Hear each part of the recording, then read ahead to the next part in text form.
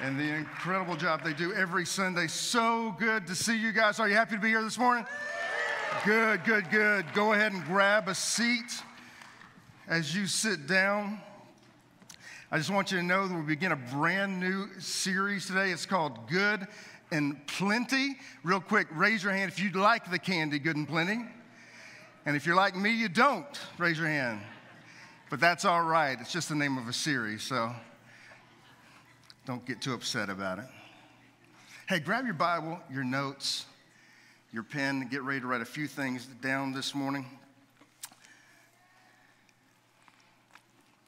How many of you liked the extra hour sleep? That felt good, didn't it? I vote that we do that every week. Huh? Every week, let's just add an extra hour. 1 hour is not enough. I need more. I need more. How many of you need some more sleep in your life? Yeah, I need more sleep. That's not the only thing I need more of. You know what else I need more of? I need more championship rings in Atlanta. That's what I need more of. Anybody with me on that? Yeah? You know what else I need more of? I need more French fries than they gave me at McDonald's yesterday. No, I need more fries. You know, there's a lot of things in my life I think I need more of. A lot of things in our life that we all think we need more of. You know who you're like? You know who I'm like? We are all like Mick. You know, Mick. He couldn't get no satisfaction. Even though he tried, and he tried, and he tried, and he tried, he couldn't get no satisfaction. I can't get no satisfaction in so many areas of my life, and I can try, and I can try, and I can try, and I can try, but sometimes I just get no satisfaction. I want more. I'm living in a way where I might not be so content. Contentment. Yeah, that's what we're talking about here in the next several weeks, how to live a contented life. And instead of taking cues from Mick, we're going to take cues from the Apostle Paul, who said, I figured it out. I discovered how to live in contentment in life. Now let's pause for a second right here, though, okay? Because as we talk about contentment, some people will automatically go and think that desire is bad, desire is wrong. Anytime we desire anything, that would be evil, but that is not true. In fact, God designed you, God made you, God put in you desire. This time of year, he put in squirrels the desire for those acorns that are falling in your yard. And what do? They run around, they gather them up, and they store them away so that they can survive the winter. God put desire in little birds, the desire to go gather up straw so they can build a nest, right? God put desire in my labradoodles. The desire every morning for a walk and the desire to have their belly rubbed. God put desire in his creatures, and God put desire in you. He put desire in you for the great things that he put in this world, to enjoy them. But it's when desire gets out of control that it becomes terribly, terribly harmful in our life. It's when desire begins to control us that can cause so much damage in our lives. Real quick, before we write anything that's on your outline right here, I want you to write down some of the negative things that desire can bring into your life when it is out of control. Some of the negative effects of living a life of not being contented. Number one, exhaustion. Just worn out. You're going so hard and so fast and so much all the time that you just can't keep up. Your body begins to break. You end up going, man, I want an extra hour's sleep every week. I need it. can lead to exhaustion. Not only exhaustion, number two, write this word down somewhere, wherever you want to on your outline, debt. Living a life without contentment can lead to some serious debt in our lives, right? We get overextended. We think we've got to have this or have that, and so we go out and get it, even though we can't afford it, and debt begins to chew us up and spits us out. Not only that, write this down. It can lead to ruined relationships. We're not so content with this person in our life anymore that we want to move on to this person because that's where we'll find happiness. We trade this model in for that model over there. And it can destroy our relationships in our life. Not only that, here's another one. Write this down, number 4, just wherever you want to put it on. It can lead to a poor self-image. It can lead to a poor self-image. As we begin to look and compare and evaluate ourselves based on what we have or the stuff that we've packed away or the way we look, it can lead to a terrible, terrible, poor self-image because we're basing our value on the stuff that we think we've got to have. So those are all some of the effects, the negative effects of living without contentment in our lives. But now let's look to what Paul says here in Philippians chapter 4, talking about how to live, or the secret to living a contented life. He says in verses 11 through 12, I have learned how to be content with whatever I have. Let's pause here for a second. And some of you already know this, that Paul is writing this letter to the Philippians, and he's writing it from prison. And he's actually telling them, hey, thanks for the gift that you sent to me, but I do just want you guys to know that I've learned how to live and be content in whatever situation it is that I found myself in. Let's read it. I have learned how to be content with whatever I have. I know how to live on almost nothing or with everything. I have learned the secret of living in every situation, whether it is with a full stomach or empty, with plenty or little. Now take your pen, if you will, and go back and circle 2 words on here. The 2 words I want you to circle is the word secret and the word learned. Secret and learned. Paul says, I know the secret, but the secret is something that you have to learn. How do we learn it? We begin to put it into practice. You're going to see that we go to a lot of the writings, primarily, though, from Philippians here where Paul is writing, and we look for that secret of how to live a life of contentment. But please understand, all that we write down here today, it doesn't matter if we leave here and don't put it into practice. When we put it into practice, when we start taking those steps, then we begin to reprogram our minds in the way that we live each and every day.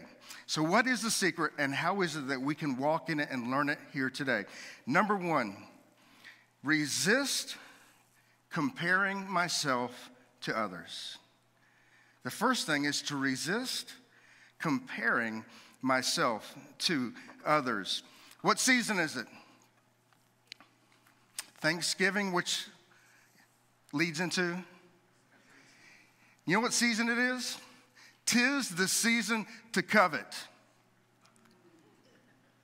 'Tis the season to covet. What do I mean?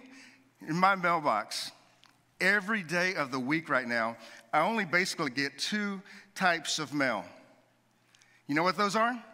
Number 1, catalogs, and number 2 are credit card offers. Yeah, that's all there is. It's all the junk mail.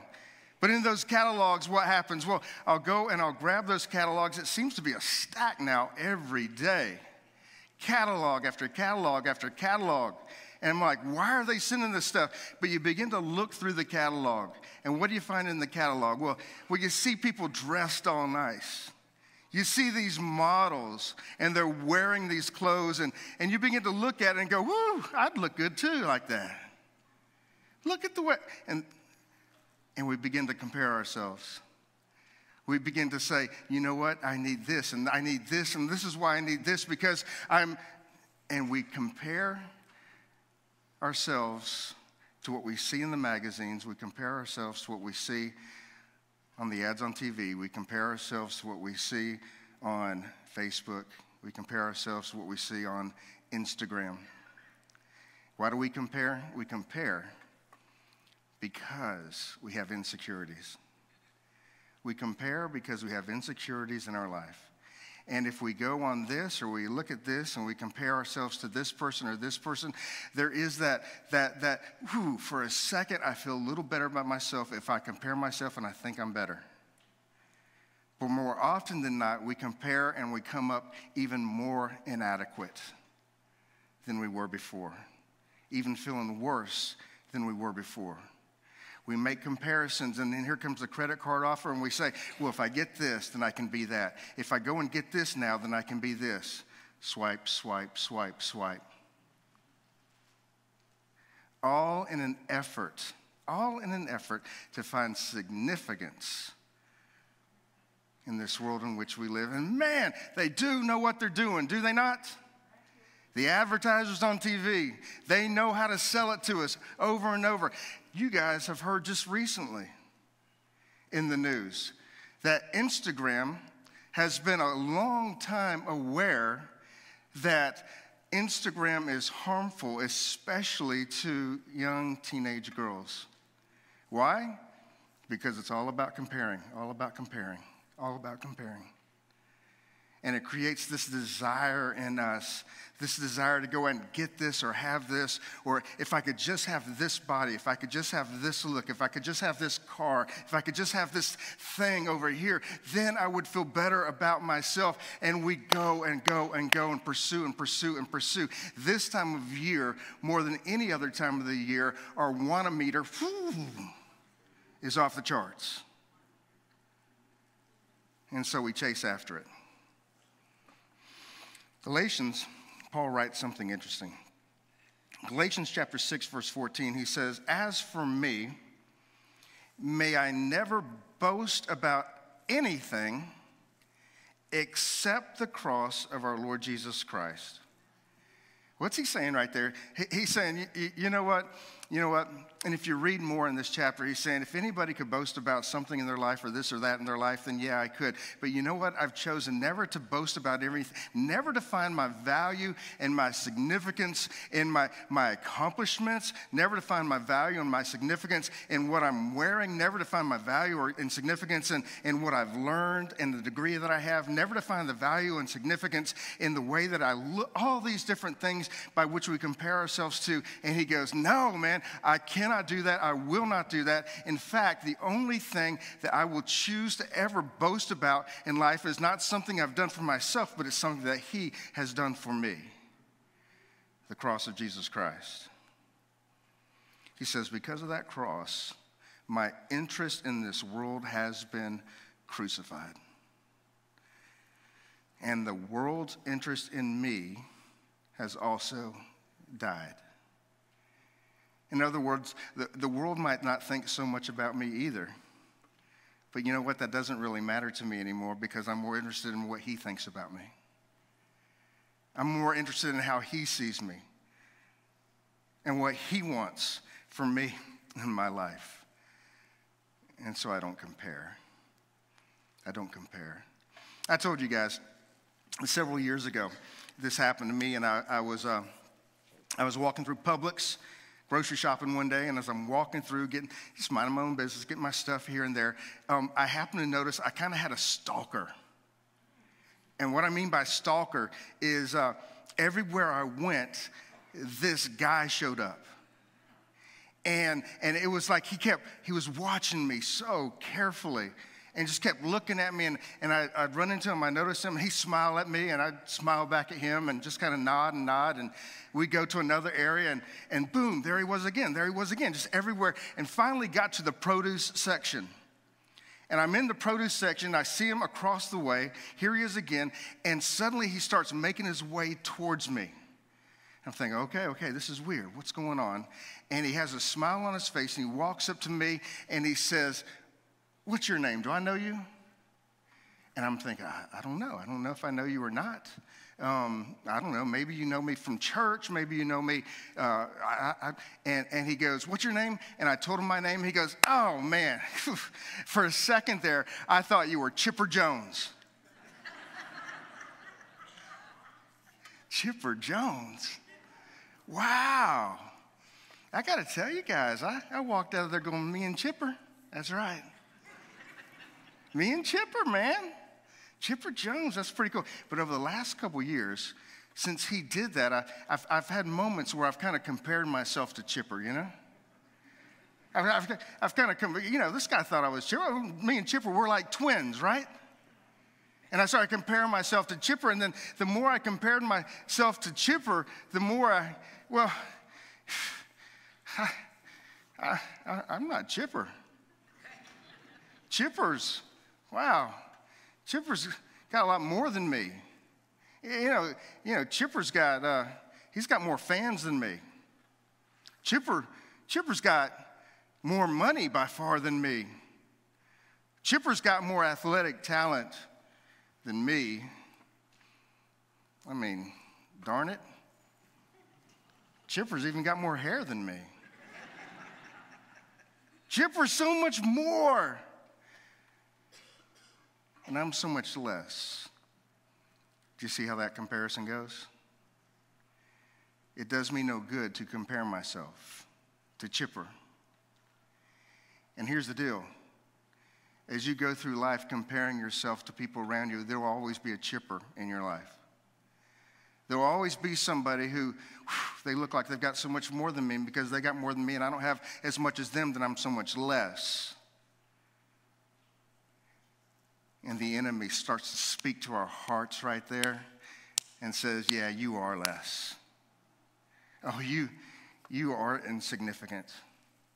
Oh, you just don't even realize how unworthy you are. And we take it and receive it and believe it and walk in that, and that just gets our discontentment going all the more. That gets us revving up. What do I need? What can I get? How can I search out? How can I find some significance of any sort in my life? Because of that comparing myself. But all that we would realize that God did not make two Chippers. He made a Chipper and he made a Bo. And Bo is not to be Chipper, and Chipper is not to be Bo. And you are not to be him, and he is not to be you. And you're not to be her, and she's not. You have been created by God in the way that God wanted to create you. And anytime we compare ourselves and say, I'm less, then I'm saying to God, wow, you messed up. But God did not mess up. God made you the way he made you for a reason. 2 Corinthians chapter 10, verse 12.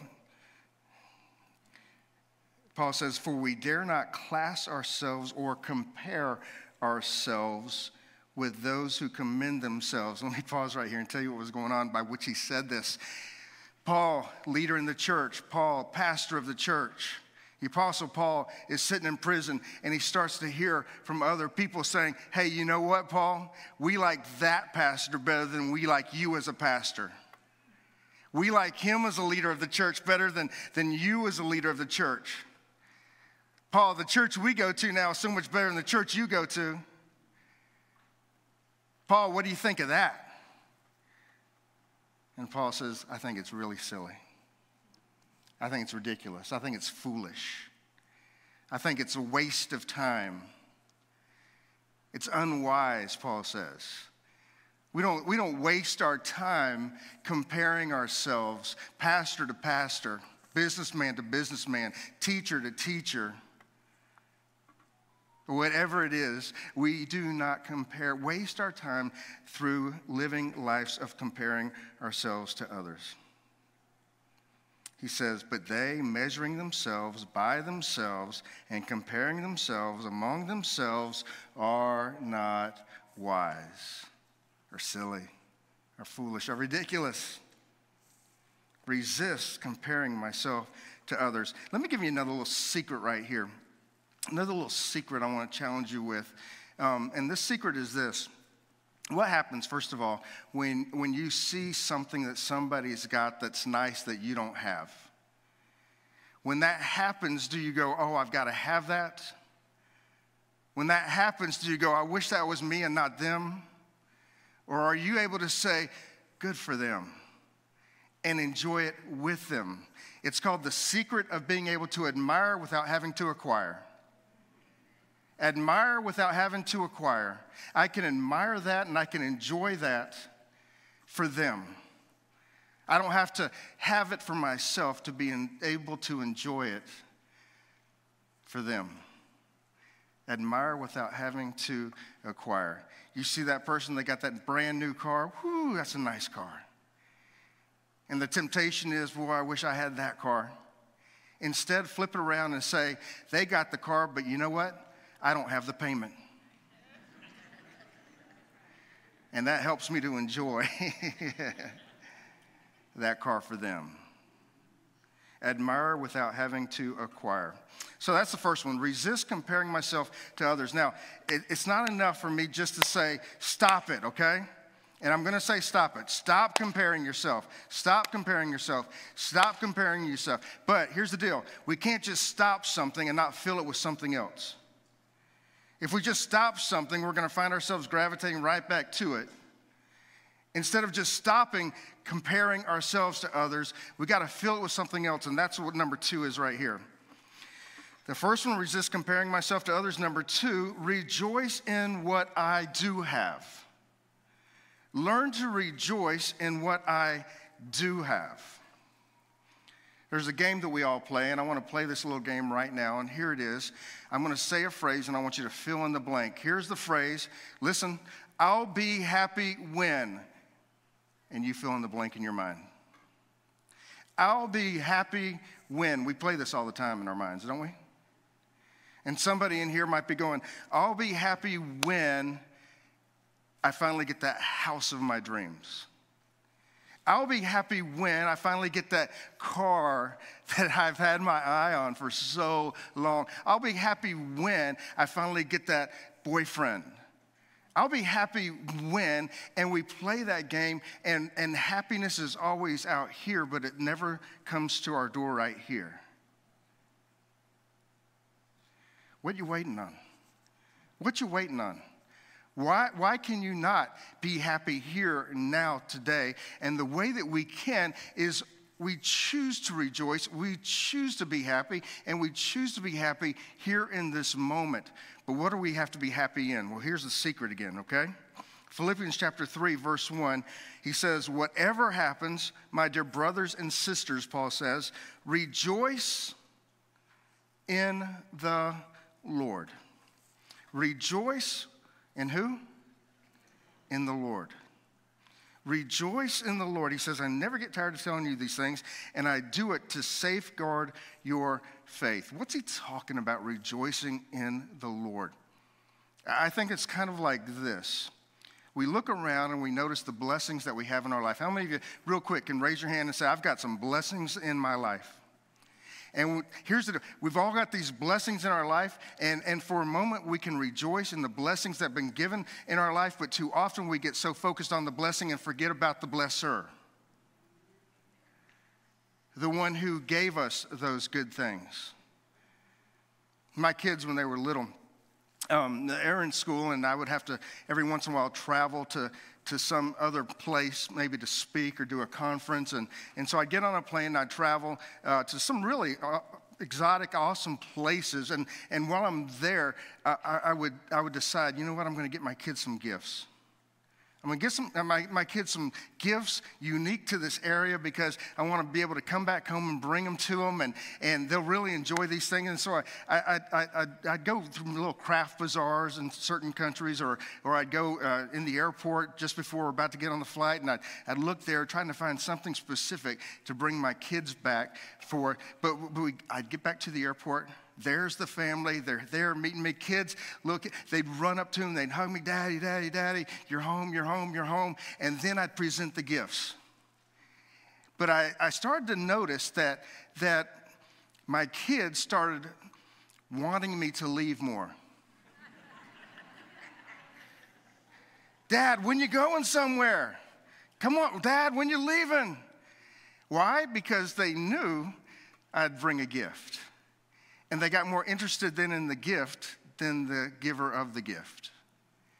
And so often I think we find ourselves in that same scenario where we look around and we get so all about the gifts rather than the giver of the gift. But here he says, learn to rejoice in the giver of the gift. Learn to rejoice in the Lord. Let me illustrate it to you this way. And this is a habit I believe we should all get into. But it's this, cheese dip. Mexican cheese dip, okay? Now, I know I'm going to talk about it, and everybody's going to go out and eat Mexican as soon as it's over here today, all right? But you know that cheese, how many of you like cheese dip? And oh, man, you know? Okay, so a little bowl of cheese dip. And here is the habit, is start thanking God, the source of your cheese dip. Well, you say, the source of my cheese dip? What are you talking about? Okay, you got the cheese dip right there. You know what? You know what I'm thankful for? I'm thankful for the waiter who just brought this cheese dip to my table.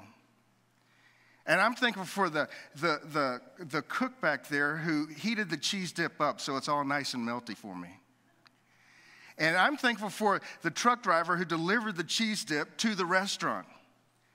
And wait a second now, keep going. I'm thankful for the farmer who milked the cow that would provide the cheese dip, for the trucker to bring it to the restaurant, for the cook to cook it, for the waiter to bring it to my table. Oh, wait a second now. I am thankful for the cow that the farmer milked. And I'm thankful for the grass that the cow ate. And I'm thankful for the rain that made the grass grow. Wait a second now. I'm thankful for God for my cheese dip. Guys, you can do that with every single thing in life. Why? Because it all comes from Him.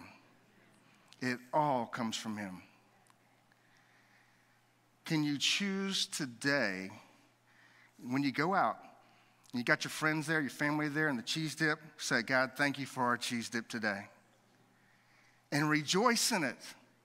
Rejoice in the Lord, because He's the giver of all good things. Philippians 1:12, I want you to know, my dear brothers and sisters, Paul says, that everything that has happened to me here has helped to spread the good news. What's going on right there? You know what Paul's doing right there? Paul probably didn't have any cheese dip to eat that day. Nevertheless, even though he didn't have cheese dip that day, he found a reason in prison to still be thankful. He found a reason in a bad situation to still go, oh, wait a second now. Everybody else is looking going, that's a bad situation. And he still, in the middle of all that, found a reason to praise God, to worship Him, to be thankful. I remember when my son Chase, a little guy, and I took him on a father-son camping trip to North Georgia mountains. And I went out there, found our spot, set up our tent, got our fishing rods. There was a little fishing pond that we walked to, and we sat there and fished and didn't catch anything at all. And then we packed up and we started heading back to our camp. And on this particular day, we're walking down this long gravel road on the way back to where our tent was set up. And you guys know a gravel road in Georgia. It's made of granite, right? Mostly. And so this long gravel road filled with pieces of granite. And as we're walking along, suddenly my son walking behind me goes, Dad, look at this rock. And I turned around, and he had reached down in the middle of this gravel road and picked up a piece of gravel. Now, there are millions of pieces of gravel on this road. And he picked up a piece of gravel and goes, Dad, you got to check this out. Look at this rock. And now, at this point in time, I'm going, my son might not be the brightest here, you know. I mean, come on, man. It's just a piece of gravel on a gravel road. And he keeps going on, Dad, look. And so, being the dad that I am, I said, let me see. Come here, let me see. Let me check this out. And he goes, just look at it.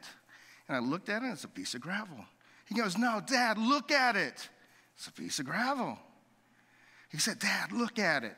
And as I held it up and looked even closer, I suddenly, for the first time, saw mixed in the granite were little bright red pieces of crystal rock.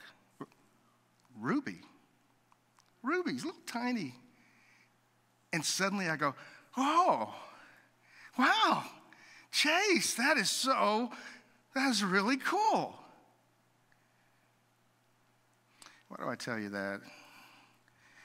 As we get older and we go through life, we quit seeing. We quit seeing, do we not? We quit seeing the beauty all around us.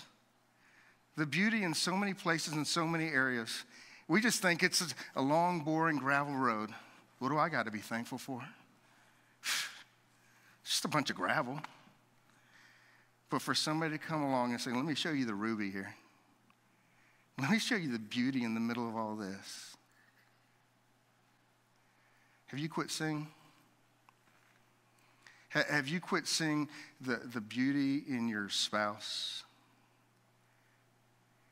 Have you quit seeing the beauty in that child? Have you quit seeing the beauty in your job? That for so long you wanted that job and you got that job, now you're going, I don't want the job. Have you quit seeing the beauty in the small things, the simple things, the beauty in just a meal?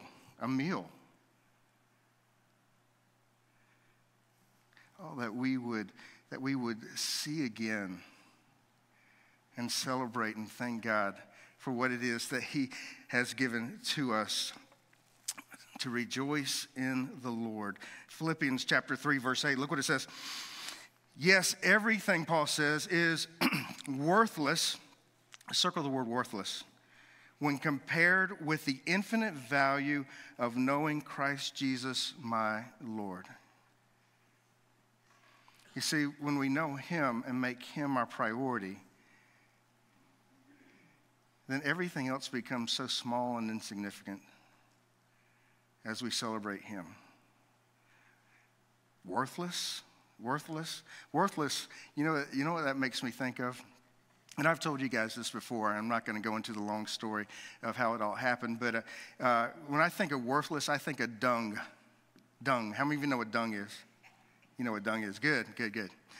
And I told you guys this before. One day I'm walking through the woods where I walk often, and I suddenly see a little beetle at my feet. And it's going here, there, back and forth. And it's a dung beetle, and the dung beetle is walking on its front legs and with its back legs pushing around this big ball of dung, bigger than it was. And it's just all over the place, pushing around this ball of dung. And as I'm watching it, I felt like God yelled to me, hey, don't be a dung beetle. Dung beetle? You know, we look at a dung beetle and go, how foolish, but how many of us, we accumulate all this dung. And we work so hard to collect some more dung. And I envy your dung. I covet your dung. I wish I had that dung. And one day I'm going to get my own dung. I'm going to hold on to my dung. And I'm going to store my dung in my attic and in my basement. And I'm going to protect my dung. I'm going to put security cameras up. I'm going to collect even more dung, and when I collect more dung, I don't have enough room in my basement and in my attic, and so I got to go rent a unit to put my extra dung in. Paying a lot of money to keep that dung. And I got all this dung, and then I die. And my kids fight over who gets my dung. Don't be a dung beetle. Don't make the stuff of this world more valuable than it really is. But focus on the true value, he says, infinite value of knowing Christ Jesus, my Lord. Number 3, Number one was resist comparing myself to others. Number two, rejoice in what I do have. Number three, release what I have to help others. Release what I have to help others. 1 Timothy 6, 17 through 19, it says, teach those who are rich in this world. Let me pause right there and do this for me. If you live in the United States of America, raise your hand. You know what raising your hand means right there? Is that you're rich in this world. You are rich in this world. It says, he says, teach those who are rich in this world not to be proud and not to trust in their money, which is so unreliable. Their trust should be in God, who richly gives us all that we need for our enjoyment. He says, tell them to use their money to do good. They should be rich in good works and generous to those in need, always being ready to share with others. By doing this, they will be storing up their treasure as a good foundation for the future so that they may experience true life. What you storing up? Are you storing up? Are you packing it away up there rather than packing it away down here? Jesus tells a story of a wealthy man who had a really good year. Crops came in, and it was a boomer year for him. And so he says to himself, wow, it's been so good this year. You know what? I'm going to pack this away, but then I'm going to go and I'm going to store up. I'm going to build bigger barns and store up even more stuff for myself here on this earth. And Jesus says, and what a fool, because the very night his life is taken from him. What's he getting at? What's he getting to? He's saying, listen, you're not going to be able to take it with you. And if you live in such a way that it's all about here, you're not going to be living in such a way that's really about there. That eternity, making a difference there. What is it that I can use here is the question, and leverage it so that I have something there. I have rewards there for what I've done with what I have here. Am I taking the stuff here and enjoying what I can do with it here and making a difference in somebody else's life? I went to Walmart yesterday. I always go to Walmart for some reason on Saturday. I went to Walmart yesterday, and as I'm walking into Walmart, there's a big sign I noticed that they have out there on the outside of the building, not too far from where the garden center is that you walk in. The big sign said, "The Joy Shop." Not the toy shop, but it said The Joy Shop. And I thought, what is the Joy Shop? I don't know what the Joy Shop is. So I walked in there with my buddy walking around Walmart, and I looked over, they had another big sign inside over all the Christmas stuff. It's called The Joy Shop. And I thought to myself, has anybody ever really found joy by shopping there? And a lot of you are going, no, man, you can't go out and purchase joy. And you're right. You can't go out there and purchase that kind. But you know what? I stopped for a second. I remembered somebody who was getting joy from the Joy Shop. I ran into him in the parking lot. It was maybe 2-3 years ago. And there he was right outside the garden center of the Joy Shop. And he had joy all over his face. And I know why he had joy all over his face, because he had gone in and bought up every bicycle that they had and was loading it in a truck to be able to give it away to kids who might not have a bicycle at Christmas. Some of you know him. His name's Steve Zinn. And I stood there with Steve Zinn, and as he's loading up these bicycles, and there was somebody who got some joy from the Joy Shop. But it wasn't because he himself was going to ride all those bikes, was it? No. The joy came in the giving. And I remember another time, some joy at the Joy Shop, where there are all these angels on the angel tree out there, and somebody had given a whole bunch of money for us to fill every need that every child was going to have at Christmas time. And so me and several of the other staff members were going through Walmart, and man, we're just filling up these buggies, and we have so much joy because we know that it's going to go to somebody in need. That's when you find joy in the joy shop, right? How about you? Have you been able to find that kind of joy? I'm telling you, it's not like any other. Oh, yeah, I know on Christmas, and I'm just like, whoo, let's get up at 3 a.m., run downstairs, see what Santa brought me. And there's a little bit of joy in that, man. Wow, this is great, this is fun. But the real joy that we find in life is when we can see somebody in need and go and meet that need with what God has blessed us already with. Find a way, release what you have to help others. And then finally, number 4, refocus on what's really going to last. Refocus on what's really going to last. Let me ask this question. Think carefully. Other than stuff, what will you leave on this earth when you leave it? Other than stuff, what will you have left on this earth once you leave it?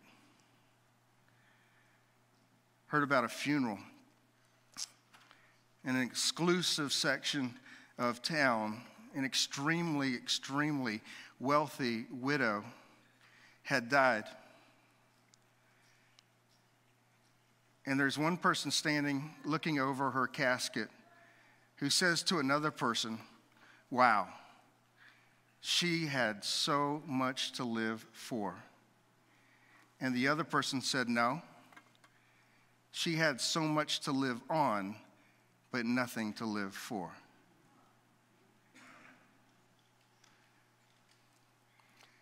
What will we do that will last and last and last and last?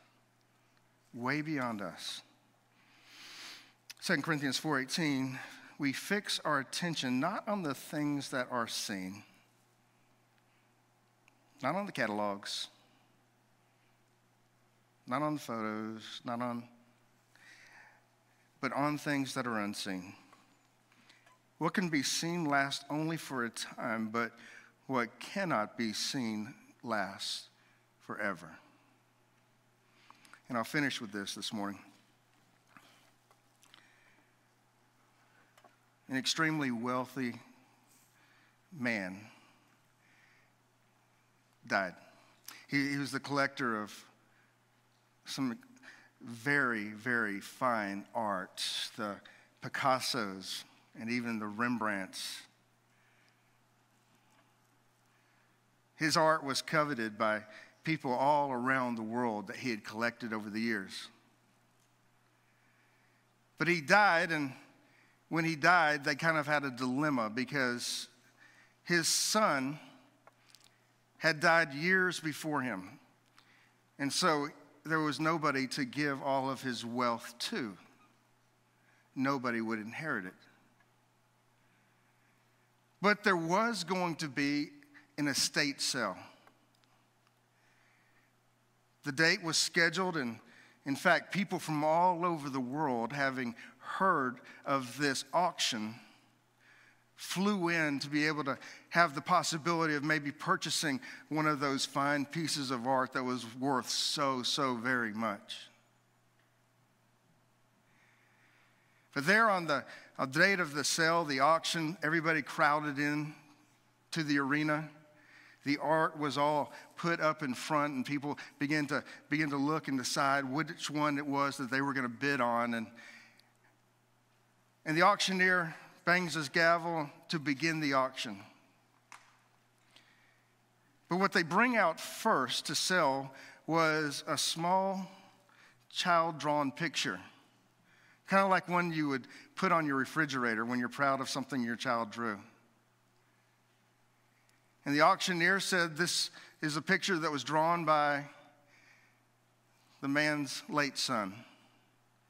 that he valued so much. And we'd like to just start off by presenting this for sale. Well, some people kind of snickered. Some people kind of laughed about it. Some people kind of shook their heads. What are we doing here? And the auctioneer said, any bids on this piece of art? And there were no bids. Everybody's waiting for the good stuff. A few awkward moments went by, and that's when down the aisle walks this elderly gentleman. As he approaches the front, the auctioneer recognizes him as having been the gardener of the wealthy man that had died. And he had spent days playing with that child, getting to know him.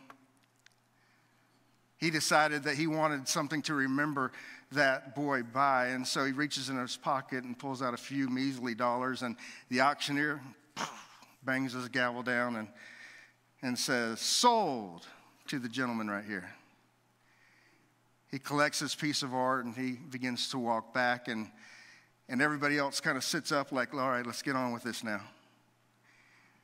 And that's when the auctioneer bangs his gavel again and says, "Auction over." Everybody's confused. What's happened? And he explains, he said, in his will, the wealthy owner said, "Whoever buys my son's art inherits it all." Whoever accepts the Son inherits the kingdom, all of it, to live in for eternity. Let's bow in a word of prayer.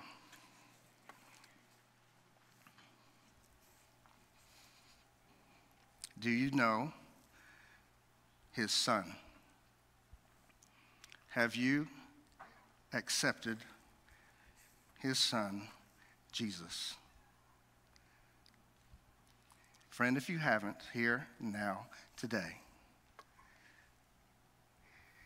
Jesus is the only thing that can truly satisfy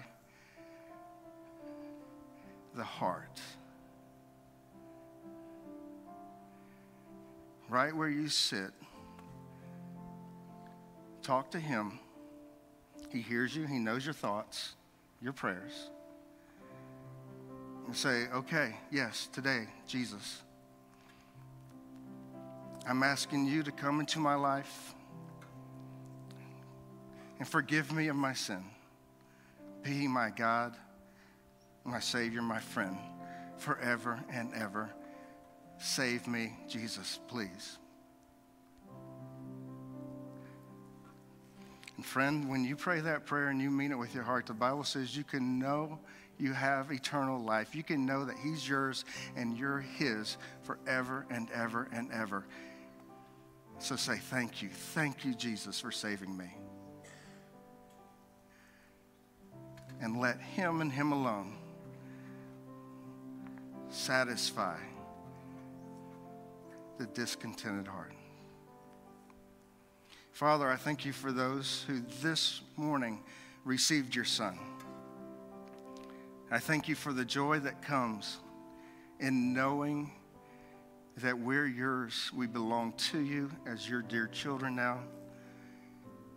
And you have poured out all the good things for us to enjoy. Help us to do that. In Jesus' name we pray. Amen. Amen. Hey, James, what's up, man? Hey, how's it going? Yeah, Awesome. give it a hand. A lot of you, how many of you guys were here for